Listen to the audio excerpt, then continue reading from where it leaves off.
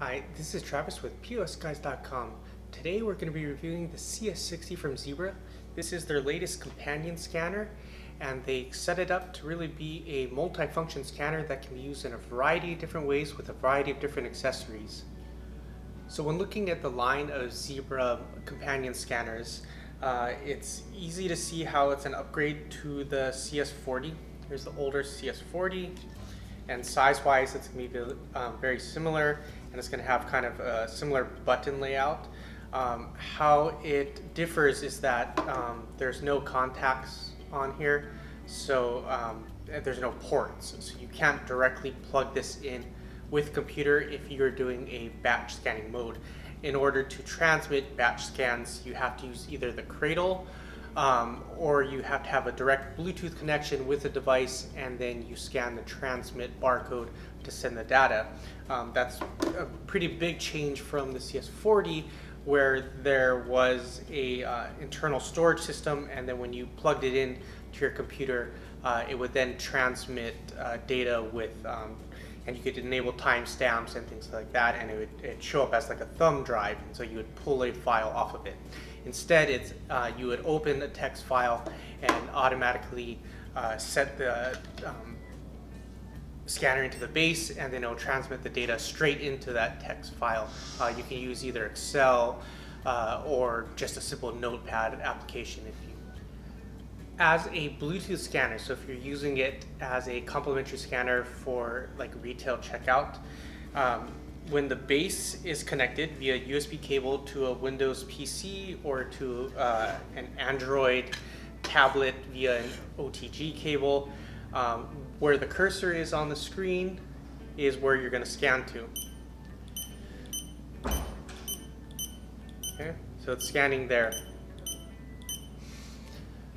You can enable through either using 123 scan or scanning configuration barcodes either out of the manual for it or printing them out to send a carriage return automatically or send a tab or any kind of more complex suffixes to a barcode depending on what software you're using if it requires that.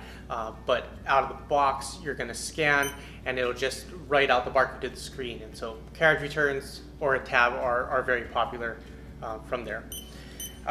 In order to pair the device to a Cradle, you simply have to drop it in. When you drop it in, as soon as it attempts to charge it, it'll pair with that Cradle. Or additionally, there is a pairing barcode on the back of it. You scan that barcode and you'll start charging. This is sort of the default Cradle. It's the drop-in charging Cradle. There's also a little slot here if you wanted to have an extra battery. The battery just removes like so, and then you can drop it in, and then it'll charge a spare battery for you so that you always have a battery available. And then when you need to connect the battery, just snap it in. It takes about 3 seconds, and then it will power up automatically, and it'll keep any settings that you had on the device. And there it goes, it powers up. Alternatively, there is a presentation Cradle. So this is popular in kind of the medical field. The one we have here, the sample we have here, is in medical white. The scanner is also available in white. So with the presentation Cradle, it's sort of made to be mounted kind of up and down like this, where the output shows down. And then once it has power,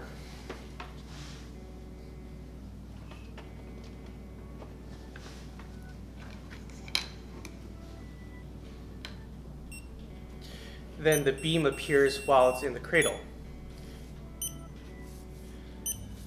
And then you could hear from that beam change that it switched from being paired with this Cradle to being this Cradle.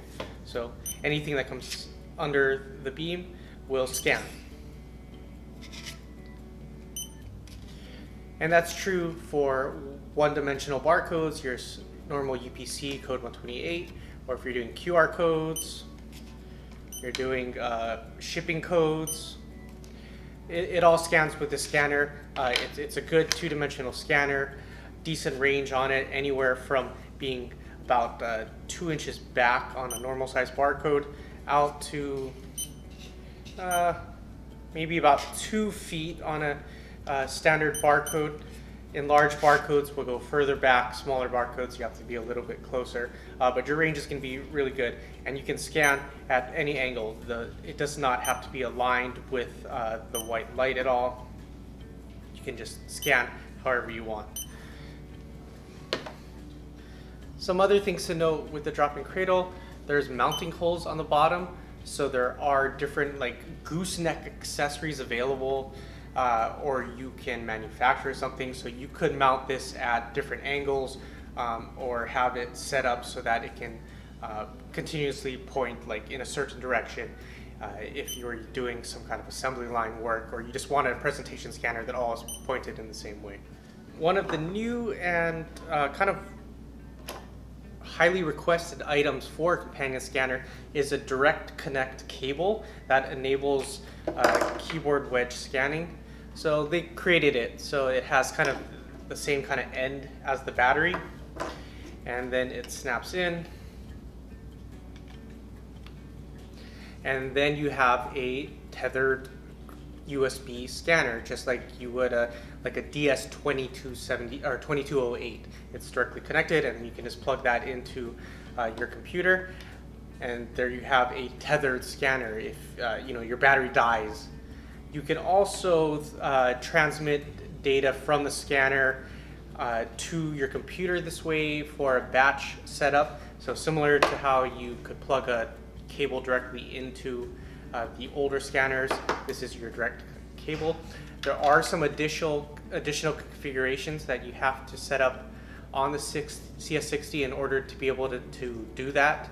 By default, it's going to leave a segment of the memory protected, where when you unplug the battery, it'll keep your settings, but it's going to disregard your scans. You have to change the settings on the scanner so that it'll keep the scans and your settings. So that's not set up that way by default. You have to configure that.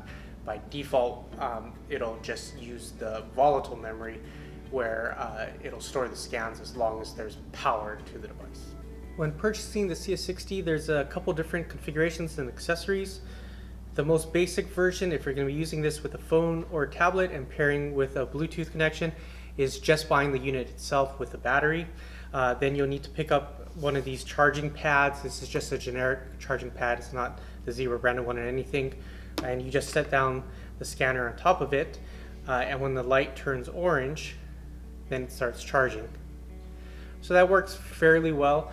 I would say that the dedicated cradle works a little better, but this isn't the cheapest cradle in the world, so if you're trying to save some money, you might want to go with the pad instead. Additionally, if you're going to be walking around a lot with the unit, then you might want to opt for the lanyard system. So this includes a silicone cover for the unit, as well as this retractable lanyard. So this goes around your neck, and then there's a retractable cable here and a little magnet. So you can hang it like this, use the scanner, and then it retracts back in, and then the scanner just kind of static fits into the case.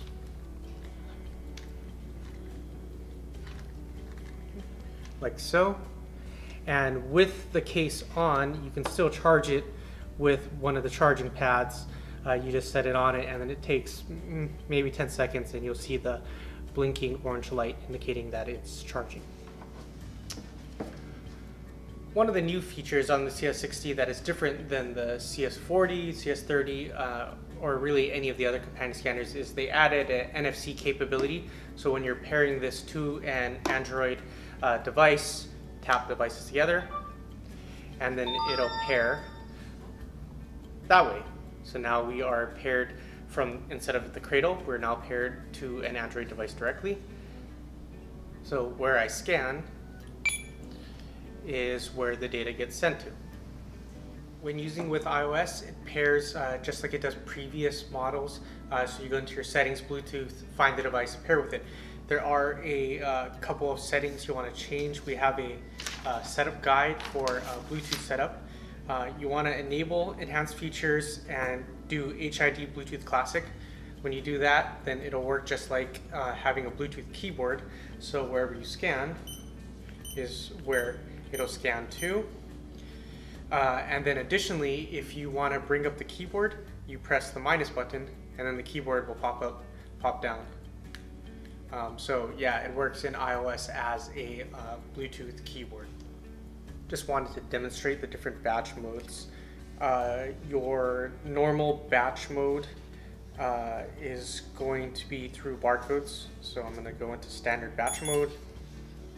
I'm going to start batch mode and then scan the barcodes and then send batch data. And then the data gets sent to the screen. The new batch mode is Cradle Connect batch mode. So you still have to enter batch mode. Let's go to standard batch mode again.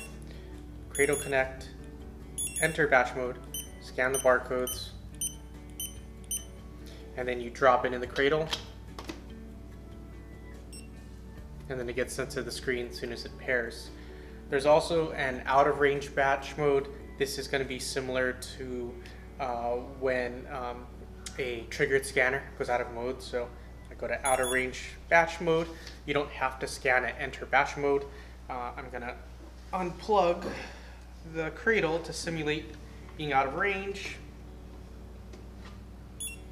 Okay, so the scanner lost Bluetooth connection. I'm going to scan the barcodes. And then I'm going to plug the scanner back in to signify like when you get back in range. And then when it pairs with the base again, then the data gets sent to the screen. And then lastly, there's persistent batch mode. So if we scan that, go to, let's do Cradle Connect batch mode, enter batch mode, and this is when you're going to go far out of range and then you have the feeling that your scanner might die. So we'll scan, I'm just going to scan this QR code a bunch of times. I'm going to pull the battery, similar to as if the battery just died on it, and then connect back in. Give it the few seconds to power back up, and then drop it in the cradle, and then there's all the data. So that's kind of the batch simulation.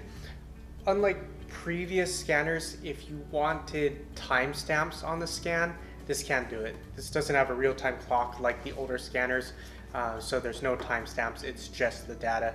And then I programmed it in for a carriage return. That's why every time a line feeds, there's a carriage return. If you don't set that, then they'd all be on a single line with either a tab delimiting them or a space or whatever the delimiter is.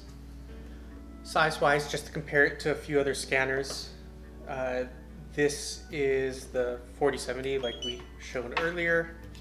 You can kind of see it's about the same height, same width, same thickness, but it's rounded so it feels a little smaller. To another competitive brand, it's a little bit smaller, kind of the same thickness. Another brand very popular in the medical field, you can kind of see how it is much smaller than it. And then lastly, the 3070, so this is kind of their, well, it's their second companion scanner, but it's bigger than that one. 3070 does not have replaceable batteries and it's a laser scanner. So really it's kind of an apple and orange comparison, but you can see that there. And then the socket scanner, so this is kind of really popular for iOS. So it's a little shorter, but a little thicker. So that kind of gives you a size comparison. So overall, the CS60 is an interesting new product. We really like it. It's really flexible. So you know, if you want a presentation scanner that you can kind of pick up, then you can get the presentation cradle mounted like so. For just normal drop-in batch usage, the standard cradle works great. on it. Pairing it to mobile devices is really easy to do, either through the tap to pair or through traditional Bluetooth pairing. You're just going to want to put it into keyboard mode, HID keyboard mode, before you try and pair the device. So overall, a lot of flexibility with the scanner. Maybe you're buying a batch scanner today, and then later on you're going to want to pair it with your mobile device, or use like direct keyboard entry with a PC. It can kind of do all those things depending on which cable, which cradle you purchase. So a lot of flexibility, which is great. For more information on the CS60 or to purchase, please visit us at POSGuys.com. Thanks.